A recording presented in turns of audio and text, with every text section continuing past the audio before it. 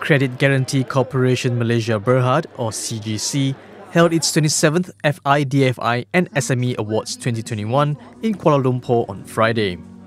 The annual event, since 1995, aims to recognize CGC's financial partners as well as micro, small and medium enterprises for their exemplary records in meeting their financial excellent credit track record and business success. Maybank Islamic Berhad! Congratulations once again! Maybank emerged as the biggest winner with 3 awards for its Islamic division and 1 award for Malayan Banking Berhad. So we're quite pleased with the recognition given by CGC. It's the effort by the team.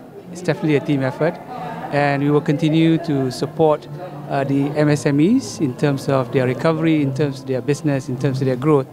So we are quite pleased to be able to actually partner with the CGC in terms of their programs to actually ensure that the MSMEs actually recover as quickly and as swiftly as possible. A total of 31 awards were given out, with 14 in the SME award category and 16 in the financial category. There was also a new category this year that recognizes non-financial institutions for assisting MSMEs in obtaining financing. This award went to Axiata Digital Capital Sdn Berhad.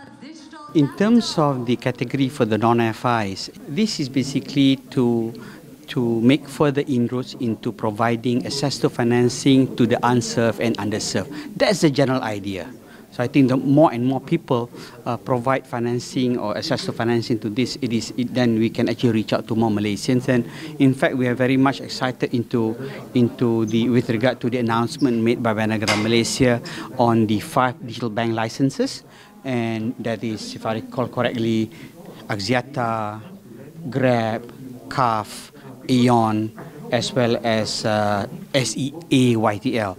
And we have actually met up with all the top management team members in all these 5 digital banks, and we look forward to working with them in terms of providing our guarantee to them for them to lend to the unserved and underserved when they get into operation in the next 15 to 24 months. Finance Minister Datuk Sri Tengku Zafrul Abdul Aziz, who graced the event, says a strong MSME sector contributes to a stronger Malaysian economy, and these companies must grow beyond digitalization. So apart from digitalization, it's also extremely important for MSMEs to embrace ESG principles. It's also critical that you play an active role in facilitating the transition of MSMEs to low carbon and sustainable practices. Your zero carbon targets, I think, may be aggressive, but if you look, therefore it's more important to you to guide and perhaps handhold the MSMEs in achieving their ESG targets. Tengku Zafrul was also invited to launch the CGC 100 Youth Entrepreneurship Program, a collaboration between CGC and Pinta Foundation, which was founded by Khazanah Nasional Berhad and supported by the Education Ministry.